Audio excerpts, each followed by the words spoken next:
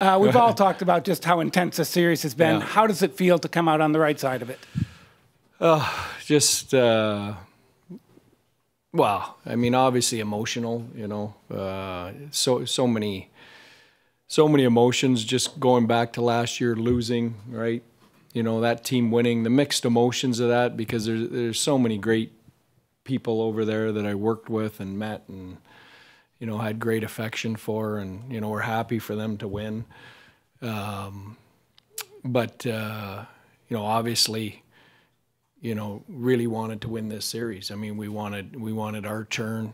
You know, we felt we did all the right things all year in order to get the first seed, and then you know, you draw a team like Vegas, which, you know, I honestly think they've got a deeper team than they had last year. So, you know, and to plow through the adversity of being down 2-0, and just there's a lot there to unpack.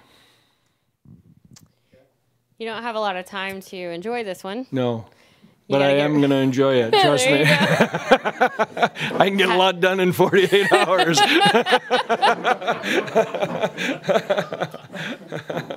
I don't unbelieve that. So because you look forward to Colorado, completely different style of game. Yeah. What's going to be the key message? And I guess how much of them being off for almost a week and you guys just rolling straight into the next one's going to play into that game one? Yeah, you know what, we'll see. I'm honestly not even thinking about it. I think a lot of times in those situations it can be an advantage rolling right into the beginning of a series. You know, we'll hope that that's the case. Another big test, huge test. Some similarities to Vegas. So, you know, and the one thing about them is we're really familiar with them. So it's not like we need a ton of work on pre-scout. You know, we're familiar with each other. So, you know, we'll enjoy this in the short term here and then start thinking about that. Ivan? Go ahead. Yeah. Coach Ivan Dawkins, BS3 Network, great game. The Sticks were very active tonight. Was that a big part of your game plan defensively as a team defense concept? Yeah. Yeah, I loved our team defense tonight. I really thought we buckled down. I thought in Game 6, you know what, I liked our game the entire series, even when we were down the first two. I thought in Game 6, you know, they probably tilted the ice the most that they had in the series over a game. You know, they did it moments and periods of some of the other games, but I thought we were pretty solid tonight. I thought we were outstanding. Our details defensively were outstanding. One more, Coach. I may be looking for a job after tonight because what Wyatt Johnston did on skates, I hadn't seen since Barry Sanders was in the NFL. Yeah. Any comment on his skate skill? And his yeah, unbelievable. He's what a player. You know, he's not even 21 years old yet. It's incredible, you know, to go in against that team and how well they defend and how big and heavy that team is. And, you know, he's not a big guy and he's not even 21 years old yet. And, you know, he wasn't pushed out of any situations physically. He continued to demand the puck and try and make a difference every time he was on the ice. Just really, really impressive young player. Coach, two things. First, can you possibly explain 8-0 in Game 7?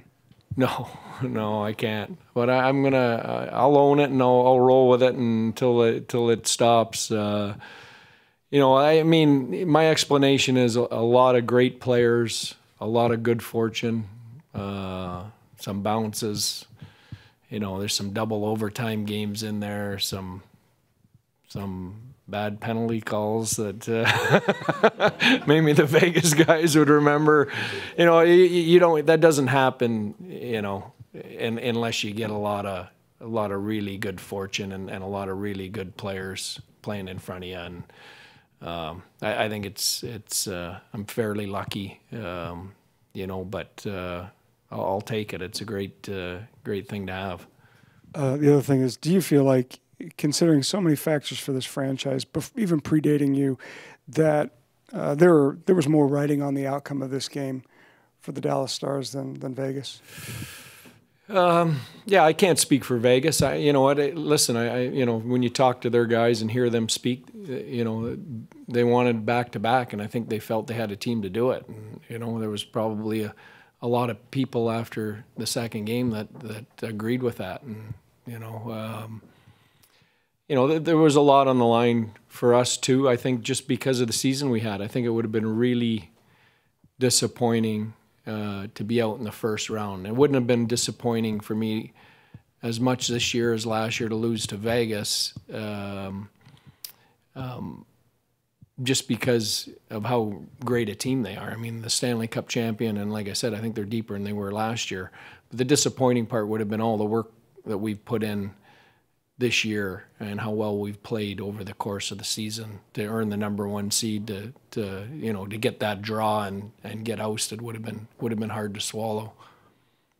Pete, you guys were down 2-0 going to Vegas. If you can just speak to your group's resilience, because figured a lot of people probably didn't think you'd pull it out at that point. No, there weren't many people, but you know what? We talked between game 2 and 3, and you know, we talked about games 1 and 2. We looked at the analytics. You know, the story of the games 1 and 2 were, you know, we should have won one or both of those. We could have won one or both of those games. So we didn't feel it was as bad as it looked. You know, and it didn't feel like it did last year. Like last year, I thought they were clearly the better team last year. You know, and we fought and scratched and battled and stuff, but they were clearly the better team. I didn't feel that this year after game 2, and I think that was a difference.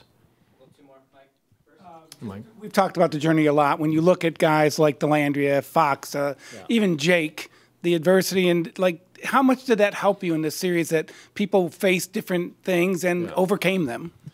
Yeah, I think that's what playoffs. That's what you have to do, and in order to win, you know, and do what we want to do, what Vegas did last year and win a Stanley Cup, you know, you've got to have those stories of guys stepping up like Aiden Hill did last year, of guys overcoming injuries, and you know, like Mark Stone did. And so, you know, that's our story this year. Hopefully we can write the same ending.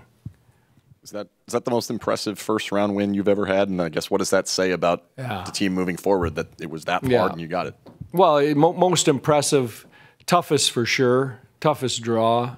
You know, someone likened it to stepping out of the regular season and into a conference final or a Stanley Cup final, and it's hard to argue that. So, yeah, I mean, glad we survived it against a great team. Got one more all the way in the back. Can you speak to the energy drain of a 7-game series against a team like that as you got to get ready to go against Colorado? Yeah, you know what? We'll and short turnaround. You know, we're gonna have to. We've got a plan, and at least we're starting at home. We've earned the right to have home ice advantage. I think it would have been tougher had we had to travel to Colorado tomorrow to start on the road. So I think that home ice and getting the first seed in the conference is going to be helpful. But it's going to be a quick turnaround, and you know, we're probably going to struggle with some fatigue at different points, but we've got some depth, and you know, we'll see how it goes.